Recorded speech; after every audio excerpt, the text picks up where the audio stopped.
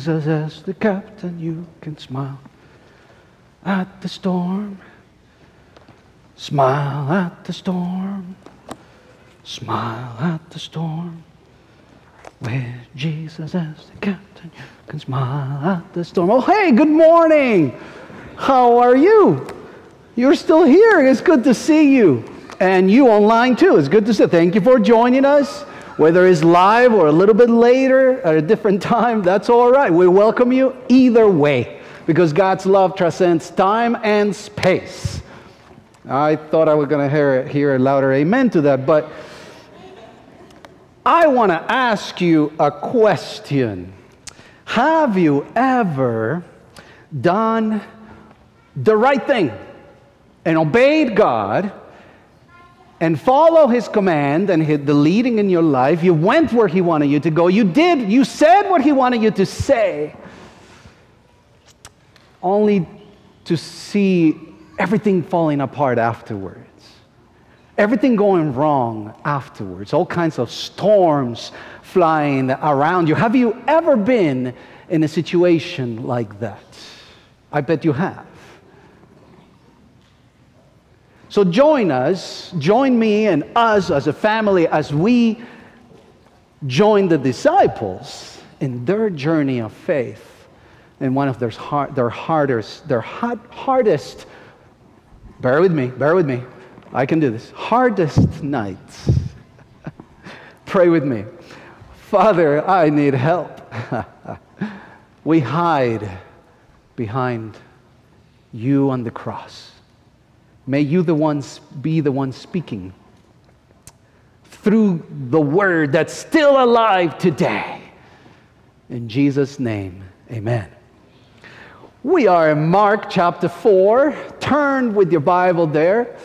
I want you to use your own device or Bible, whatever technology, whether it's paper technology, scroll, or whatever it is, the technology of your choosing. I want you to look at it yourself. We are in Mark chapter 4, and just for the sake of context, in verse 1, as you look for this chapter, Mark 4, the Bible says He began to teach again. This is Jesus by the sea. He's teaching by the sea. The sea, of course, is the Sea of Galilee. The Sea of Galilee. And He is there teaching by the sea. Very large crowd gathered to Him. And He got into a boat in the sea and sat down. And the whole crowd was by the sea on the land. So this is a teaching day for Jesus by the sea. He is right there on the shore of the Sea of Galilee. And so that's what He does all day long. He teaches all day long in parables, ministering through the spoken word to the people there. But when the day was done, we are told in verse 35. Now go to verse 35. This is our main text, Mark 4:35, and it says, on that day, this very same day, He was teaching all day long, when evening came, He said to them, who is He?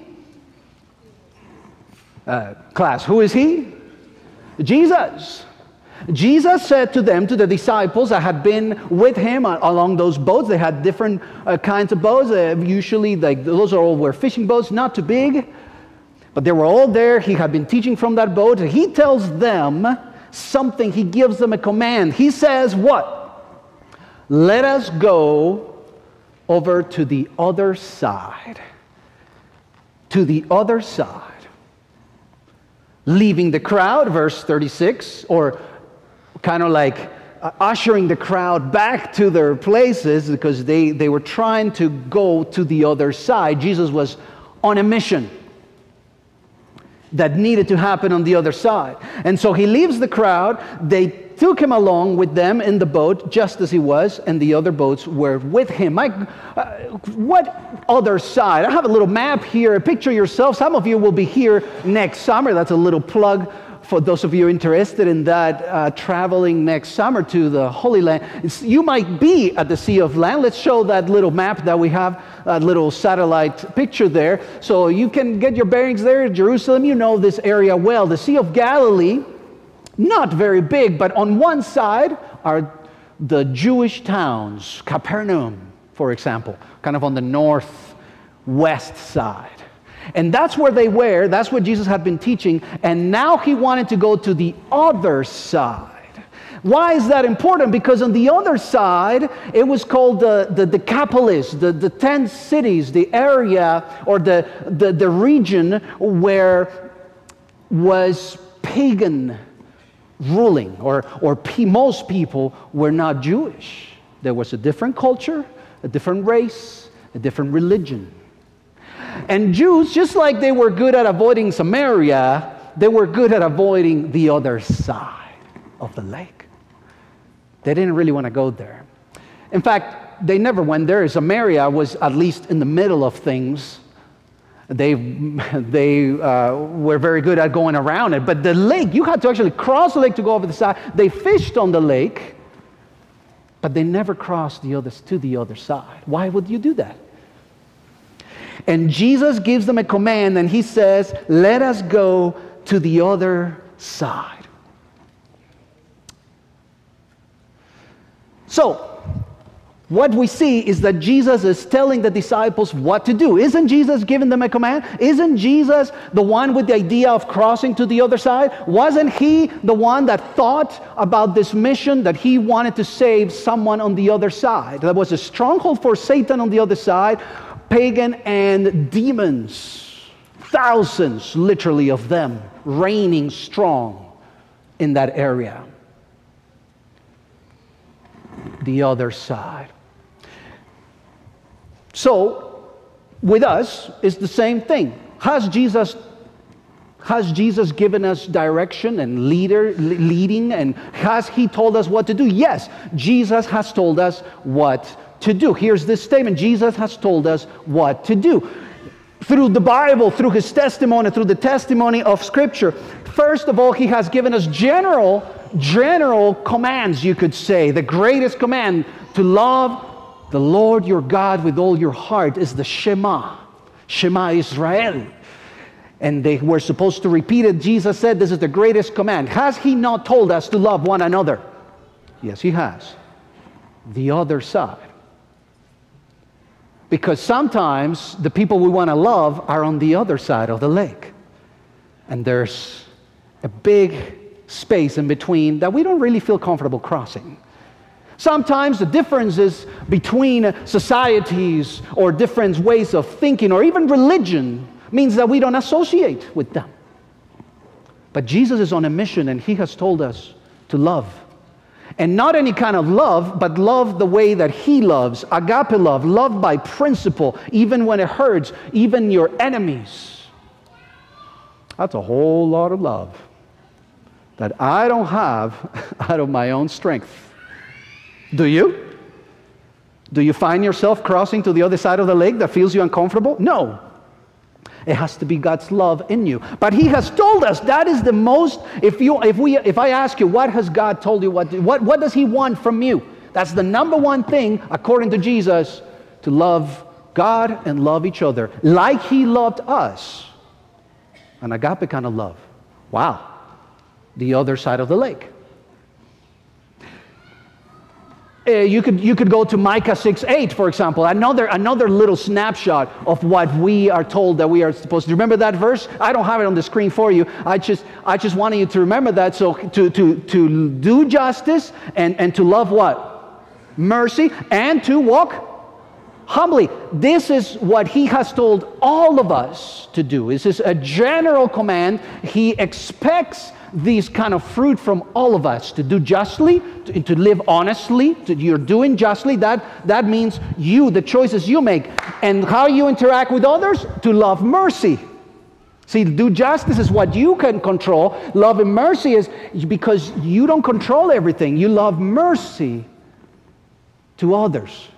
And then you walk always humbly with your God. These are general commands. He has told us what to do. Jesus is on a mission, and he wants us to come along in the boat to the other side. What is the other side for you this morning? What other side is Jesus leading you to that you really didn't do before? For whatever reason.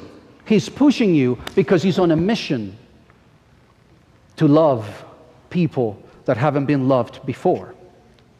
And so these are general commands, but then there's commands, there's things that He tells you personally, that He wants you to do personally. And I don't know what those are. I know what that is for me personally. In my life, He wanted me to live in the U.S. When I was 15, I moved to the U.S., it wasn't my choice, it was my parents' choice. What a blessing as we celebrate. It's interesting because last weekend, we're celebrating the 4th of July, the independence, the freedom.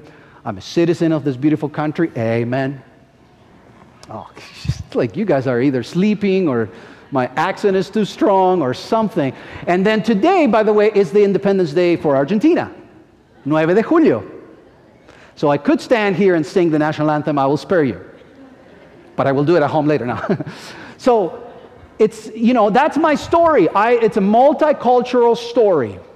I didn't choose it, but that's my journey. That's my lake, my personal. So, see, we have things that God expects of all of us, but there's also things that God expects of you personally.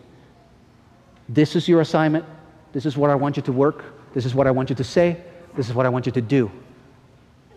Let's go to the other side. What is your assignment? What is your personal command or leader? Maybe it's a ministry. Maybe it's talking to someone that you need to talk. Maybe it's asking forgiveness of someone you're uncomfortable. There is another, I don't know what it is, but I can assure you all of us have our seas of Galilees. And I can assure you Jesus is constantly on a mission to take us to the other side. What is your lake? What has God requested of you? What challenge, what shore is He leading you to today? So He told us what to do. We can't say that we don't know what He wants us to do. We know what He wants us to do. And but Pastor, come on, Leandro, I don't know I know He wants me to love people, but I don't know what He wants me to do for my career. I don't know who He wants me to marry or whatever. I don't know. Those are personal things you and God have to figure out. I cannot tell you. Sometimes we don't hear His voice because we're too busy. Many times and this happens often, I talk to a lot of young people and they want to know what God wants for their life, and I ask them, okay, what are you reading in the Bible on a regular basis? And they say, I don't read the Bible. Okay, let's back up. You want to hear what God wants you to do personally, you have to spend time in communion with Him. You cannot expect God to talk to you the way you want Him to. He's going to talk to you the way He chooses for you. You can't say, no, I don't like that. I don't like Him talking through the Bible. I want Him to send me a dream. Well, maybe He will send you a dream. He chooses. But I can assure you that you will find direction in the Word. So if you're hearing my voice and you don't know what lake He wants you to cross, it's because you haven't heard His voice yet. Because when you do, He's constantly on a mission to lead you across somewhere, to save, to love, to help someone else. So, let's go back to our text. Verse 37.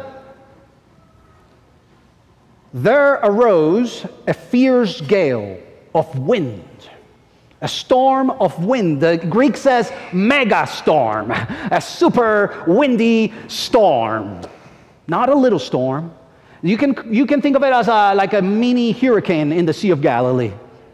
Did these things happen? Yes, they happen often because there's cliffs all around the Sea of Galilee and the winds interact with each other and many times. But the disciples were used to this. This was different. A mega wind. Whirlwind. Some translations say whirlwind. It's a storm of wind and it's a mega storm. Question. Didn't the disciples do what Jesus told them to do? Yes. Did they obey Jesus? This one time they obeyed Jesus. None of them denied Jesus. They were doing what Jesus wanted them to do. Crossing the lake. And yet, boom, a storm. Not any storm. A direct attack on their lives. They were going to die that night. It was one of the darkest nights the disciples ever spent, especially on that lake. And I assume and I imagine that afterwards, when Jesus had already gone to heaven and they, they still went back to the lake and they remembered that awful night when they almost died. This was a survival kind of storm and moment for them. And so you can kind of relate to them. If I do what Jesus tells me to do, shouldn't I expect some kind of protection? Why do bad things, why does it seem that the more I follow what Jesus is telling me to do, the more storms, the more mega they become? Mega air, if I can make a word for you. They become. Why? And we feel a little bit, we wrestle with that because it's like, well, why did Jesus allow this storm to happen if they were actually obeying what he was telling them to do? What's going on here? And how is it in your life when you do what God tells you to do and everything seems to be falling apart? Direct attacks on your life, on your reputation, on your family.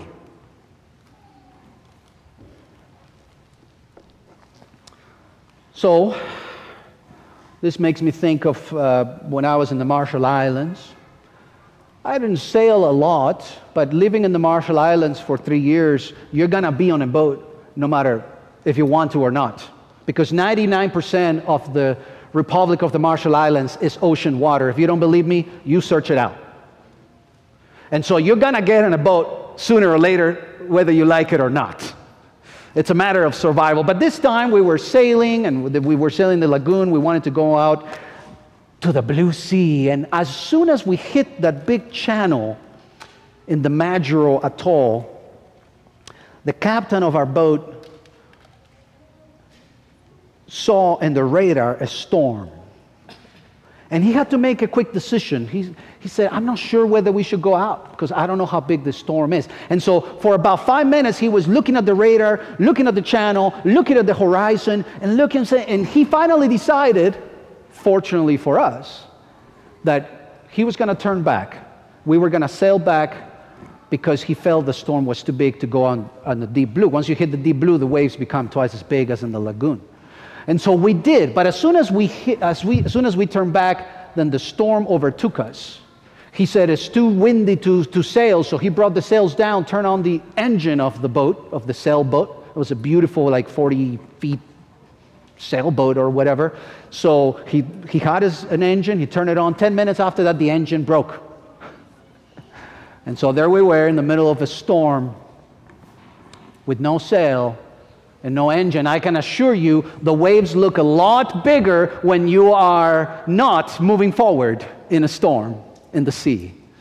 And if there are any sailors here, you know exactly what I'm talking about. As soon as you stop moving and as soon as you stop going forward, all of a sudden it looks like a huge storm. My storm was not that big because once thinking about it, it wasn't a huge storm. Water was not coming into the boat. But it felt terrible because we weren't going anywhere. And so the boat was moving every which way. I was scared. The captain tried to fix the engine, couldn't do it. Finally, he did an SOS, called somebody. Half an hour later, a big old speedboat with 2 huge engines showed up out of the mistiness of the storm. And boy, was I glad to see that boat. In this case, they're in the middle of the storm and they are not going anywhere. You cannot sail when it's that windy like that. You're just at the mercy of the sea. And this ocean was a direct attack on their lives. There's more going on in your storms than you can ever imagine. There are storms of personal problems, personal storms where you're dealing with something personally you haven't shared with anybody, or maybe you share, but it's your personal storm. Sometimes your own choices bring that storm, but it's a personal storm. There's interpersonal storms where you are disagreeing with somebody. You're not on the same page. It's just not working, and You want it to, but you can't. Interpersonal storms where attacks on our fellowship.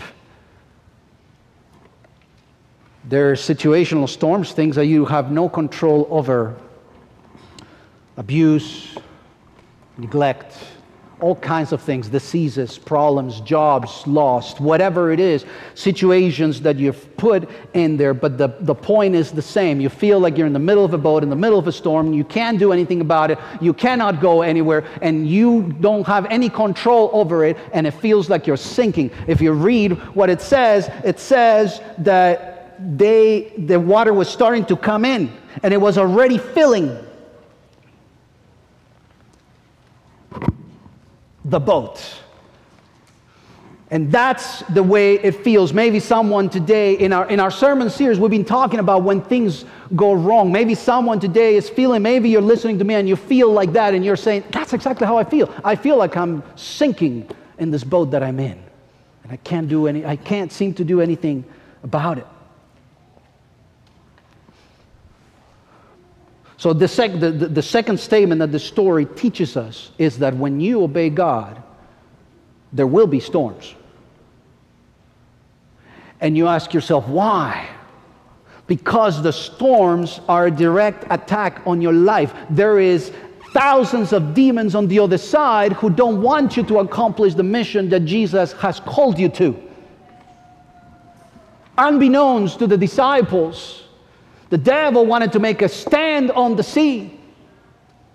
And he wanted to make sure that they didn't cross to the other side, because if they crossed to the other side, he knew he would lose his stronghold. If Jesus steps on that shore, if the disciples see him clearing out demons, thousands of demons with one word. So he made his stand on the sea.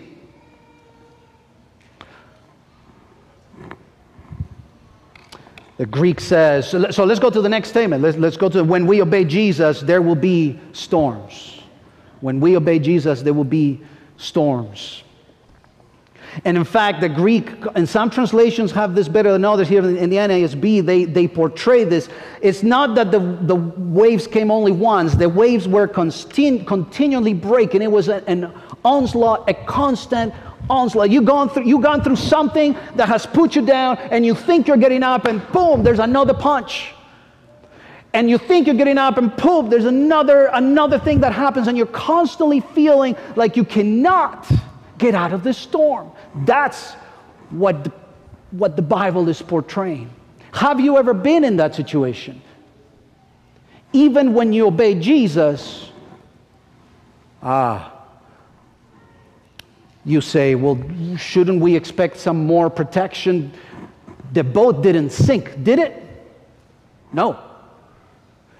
And frankly, there are so many storms that do not happen in your life because Jesus does not even permit them to happen.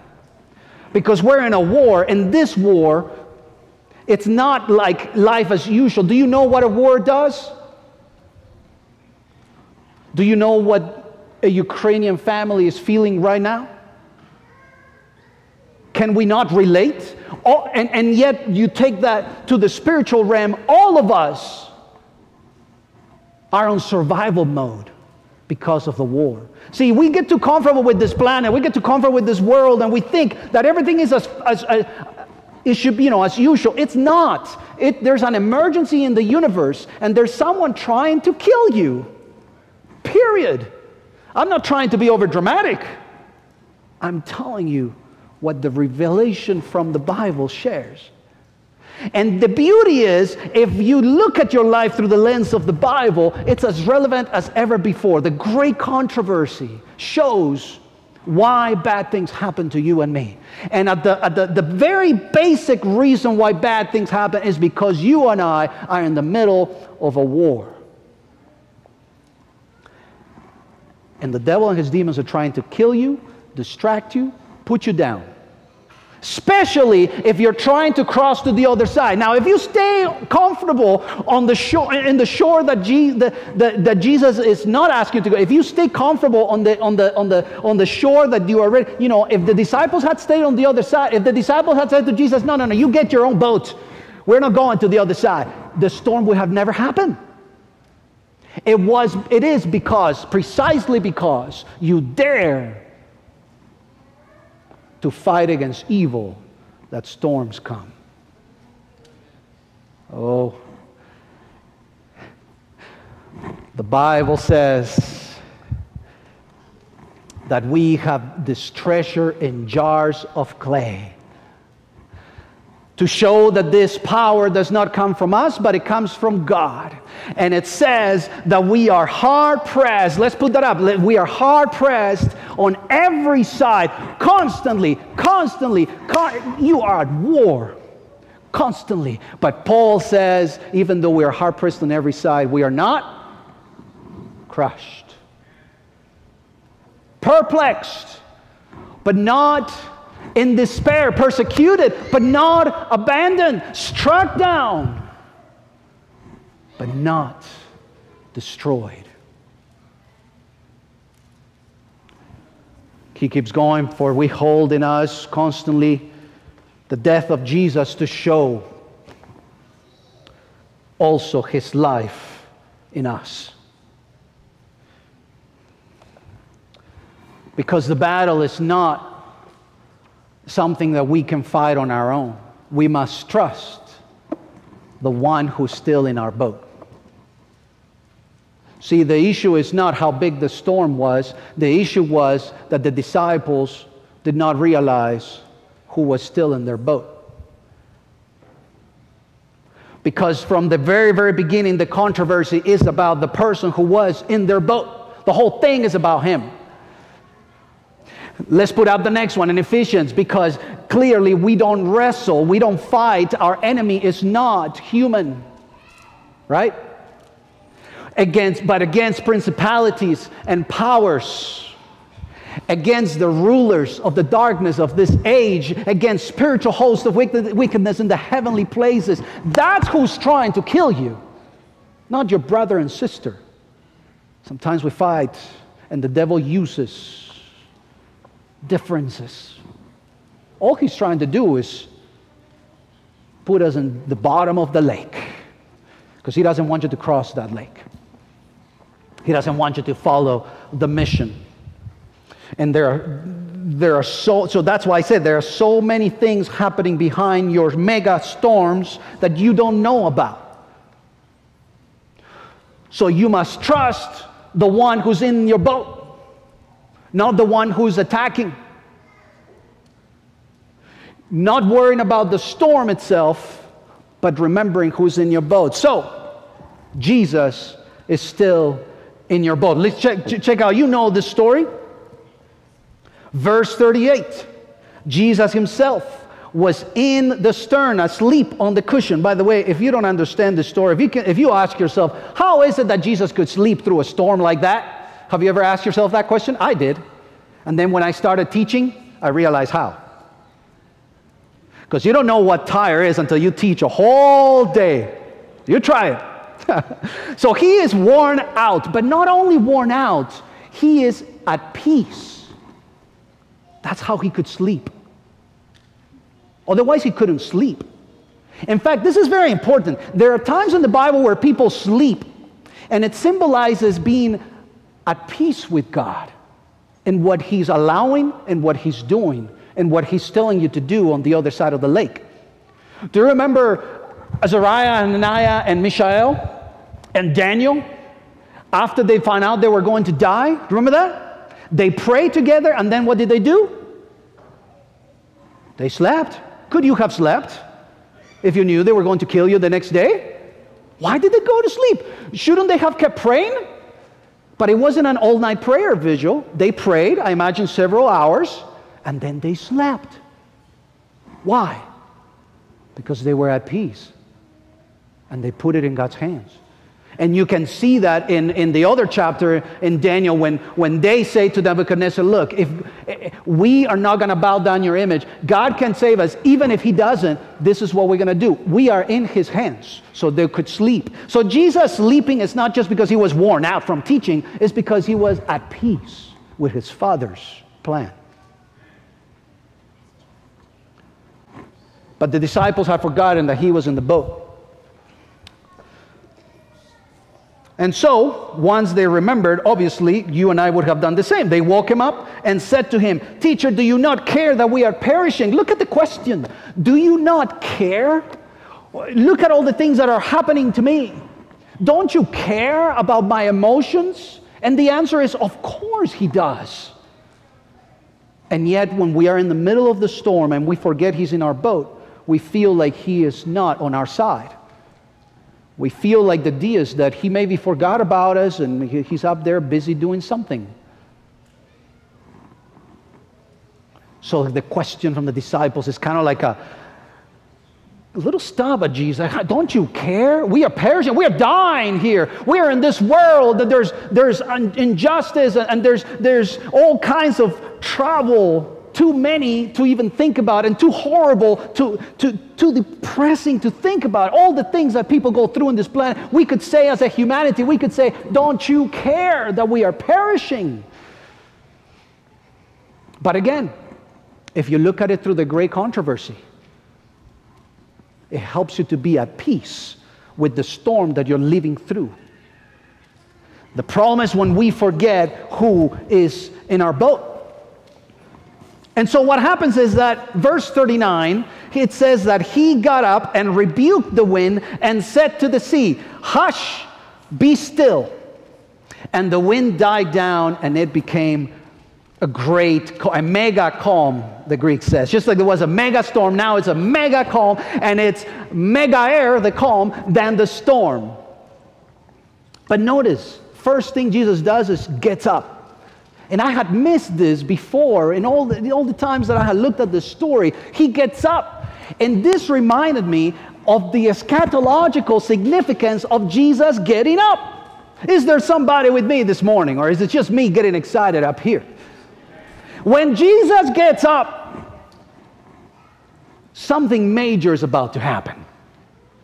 Oh, Daniel 12 says, Michael, your prince, remember that? Gets up.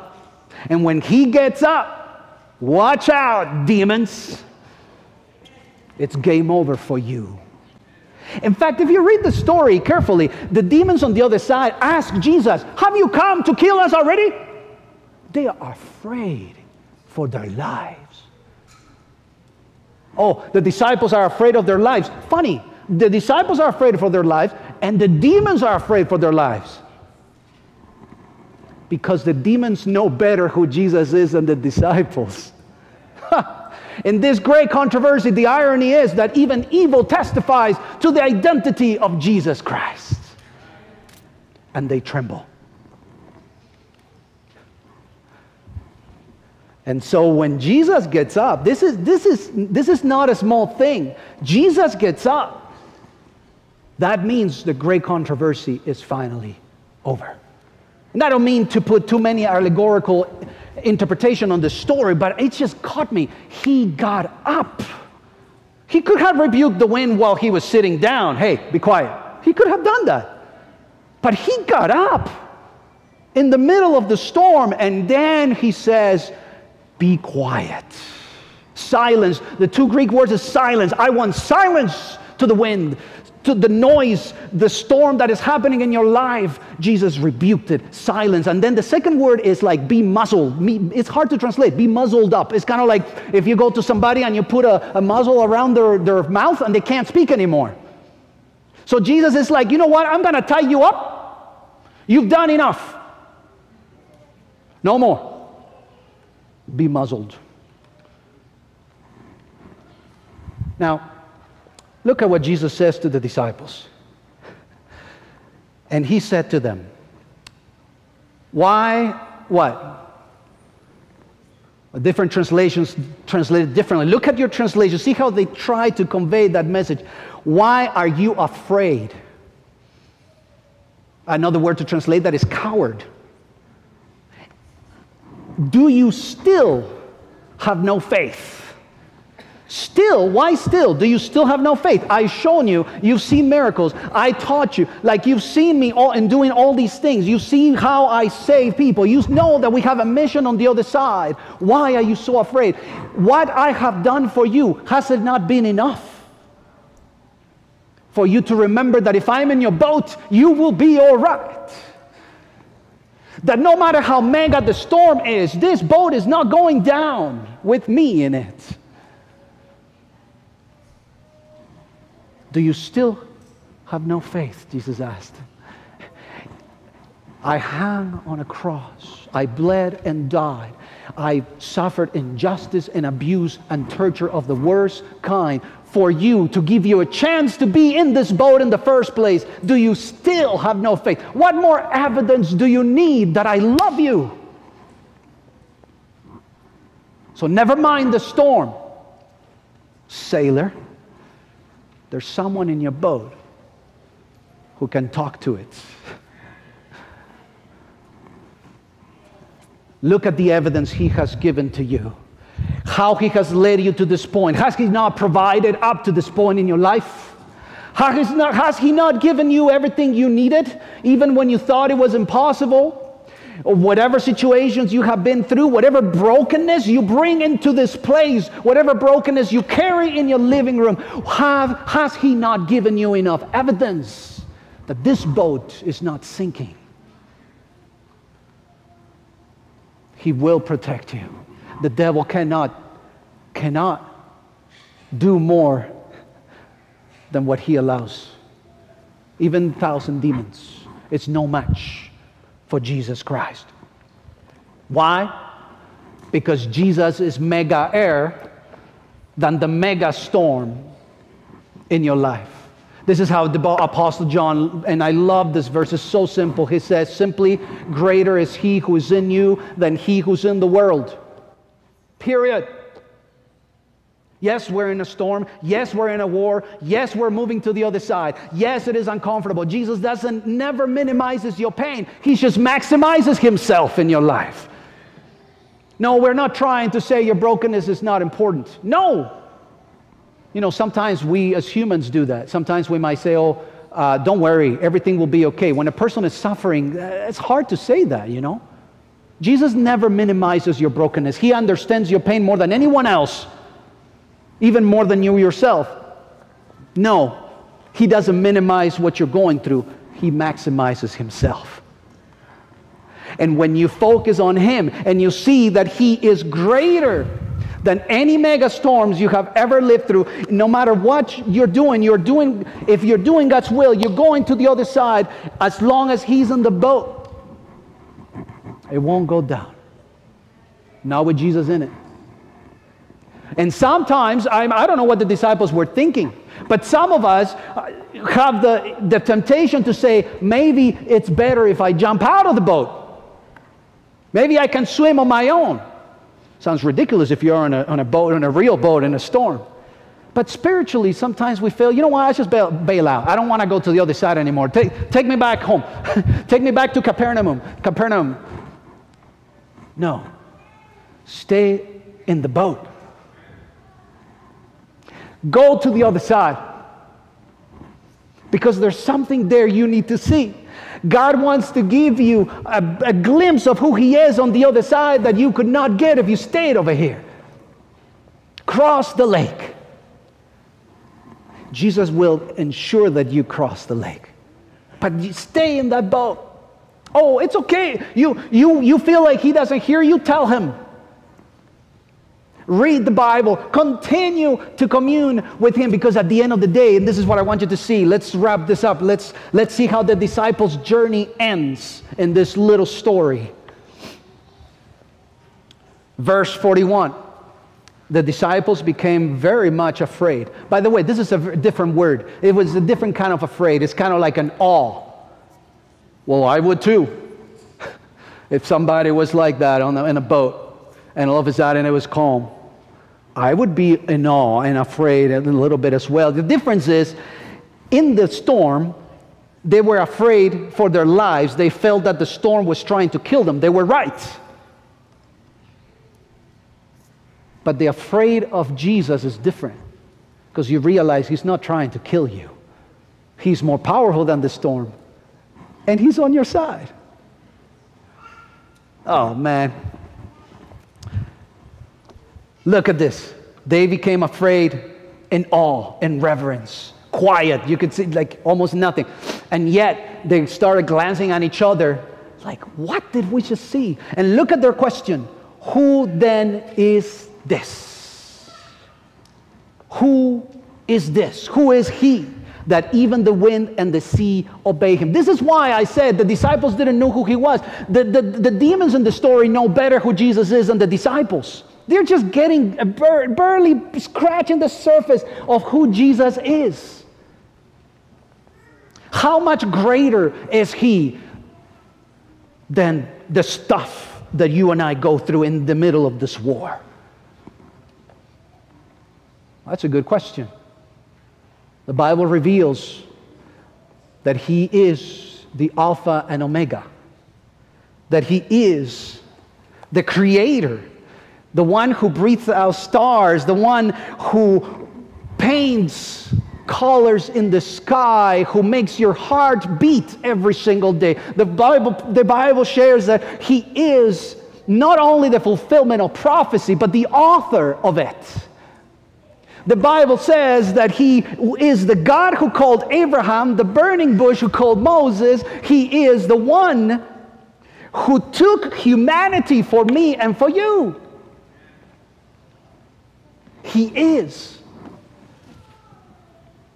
He is the one who told you to cross the lake, who promises to sustain you in every situation, the one who provides manna when nothing else is around to teach you that man shall not live by bread alone.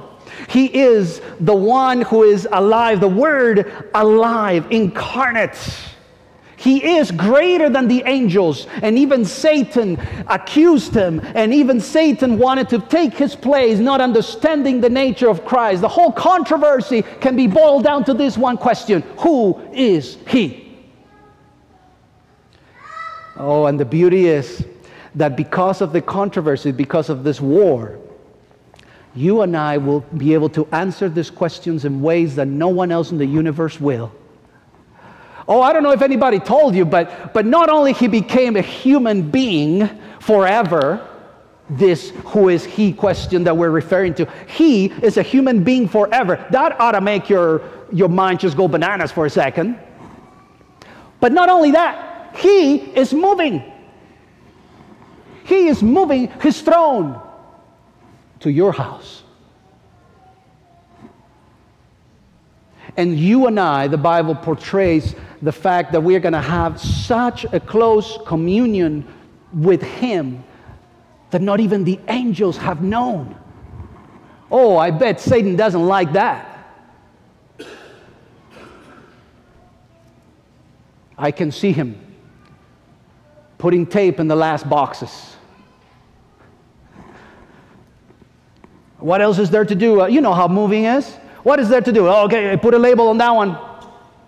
I'm being a little facetious. But the Bible does say that he is moving to this earth, preparing a huge city that we could call like a dormitory full of rooms.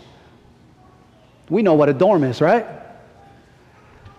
And he says, I don't want to live far away from you. I don't want you to live clear across the galaxy on some other place or dimension or whatever. I want to live where you live. I want you to know me so close, like I know the Father.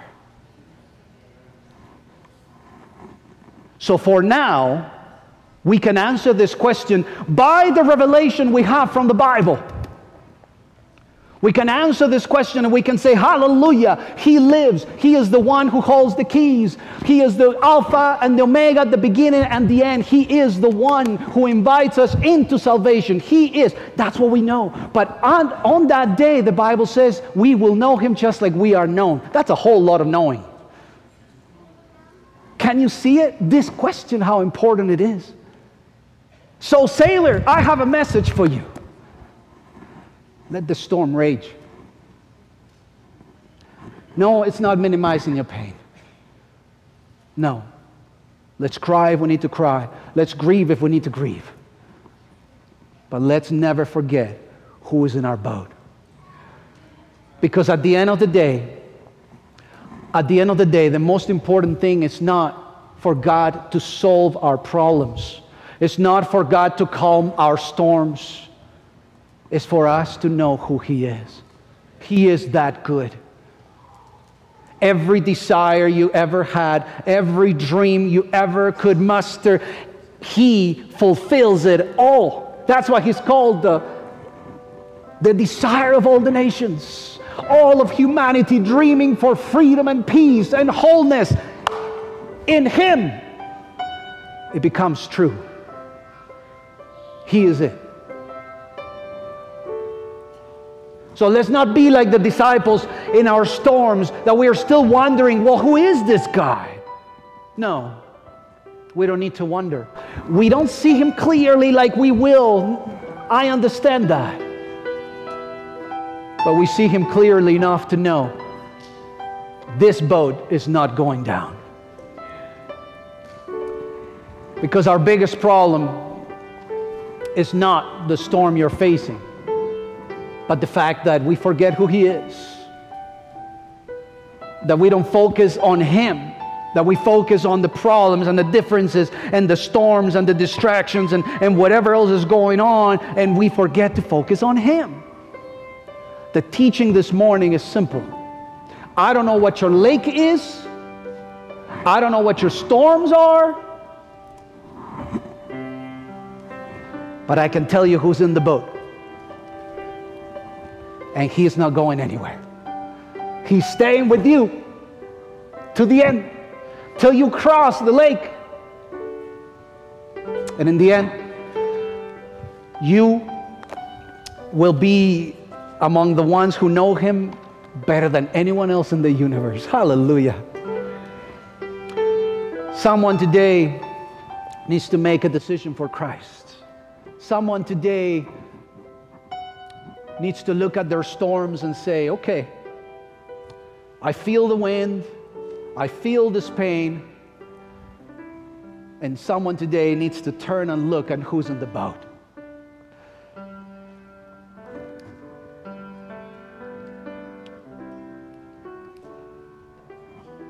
So, whatever decision you make, if you like to share it, let us know.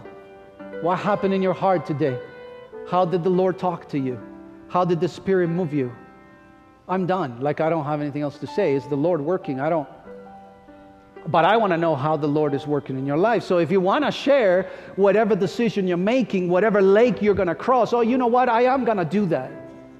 I'm going to stay in this ship. I'm going to stay in this boat till we cross the other side.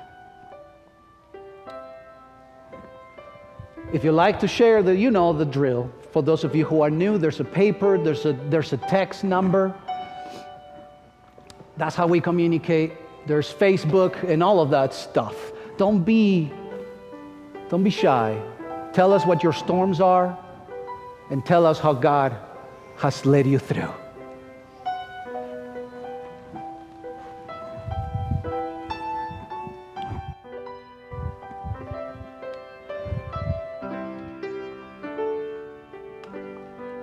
Because this Savior of yours is not going to leave you stranded in the middle of a storm that you cannot control.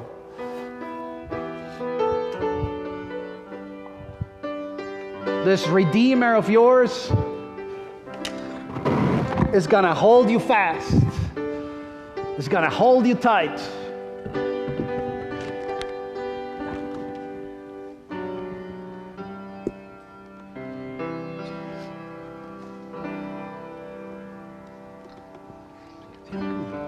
Thank you, Susie. That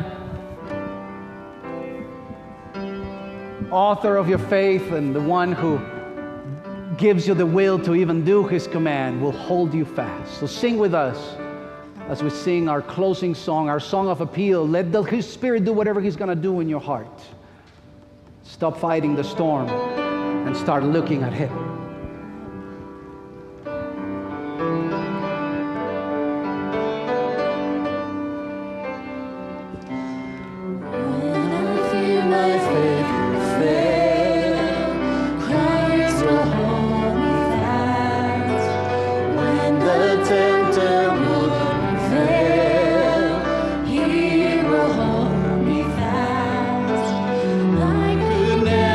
Keep my home.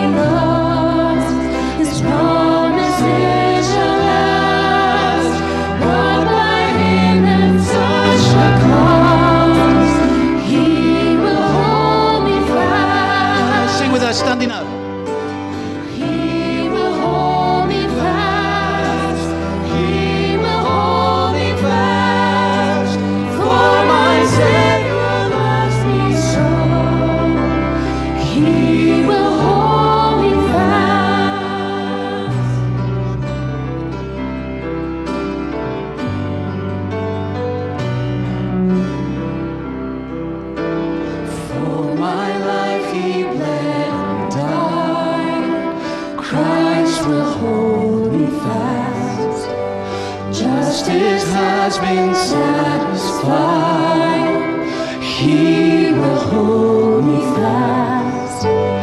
Raised with Him to endless life. He will hold me fast till our faith is turned to sight.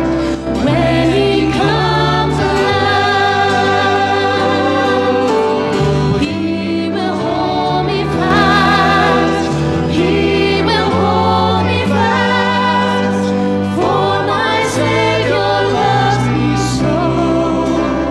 He will hold me fast. Sing that again. He will hold me fast. He will hold me fast. For my Savior loves me so. He will hold me fast.